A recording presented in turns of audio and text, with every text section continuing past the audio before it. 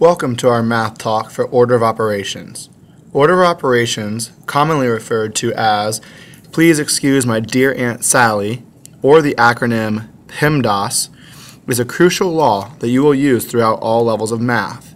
If you remember Pemdas and how to use it, you can conquer daily math.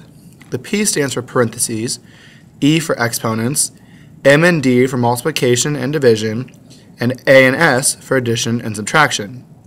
This is basically a mathematical hierarchy. Who rules who? As we know, math is read from left to right, but now we have to allow the strongest signs to go first. We find our parentheses and evaluate or simplify whatever is inside of that.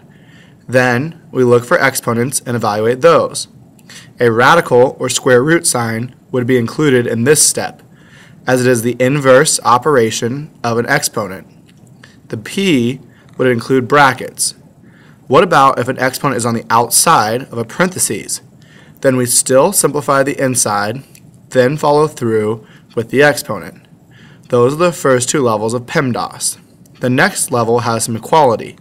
Remember that we stated the square root is an inverse operation of an exponent? Inverse operations mean they are opposite functions. So multiplication and division are inverse operations. Multiplying by 2 is the opposite of dividing by 2. Since they have equal power, we will evaluate from left to right with whatever comes first. If a problem reads 4 times 5 divided by 2, we would do the 4 times 5 to give 20, then divide by 2 to get 10. Although it would give the same answer, but by doing 5 divided by 2 then multiplying by 4, let's keep things simple and read left to right. The final level, the lowest power if you will, is another equality level, addition and subtraction. They are also inverse operations. Remember though, if 4 plus 3 is in parentheses, that would be evaluated first. Let's try some problems. First, let's do 3 plus 5 times the parentheses 4 plus 3. Pause now to work it out. Your answer should be 38.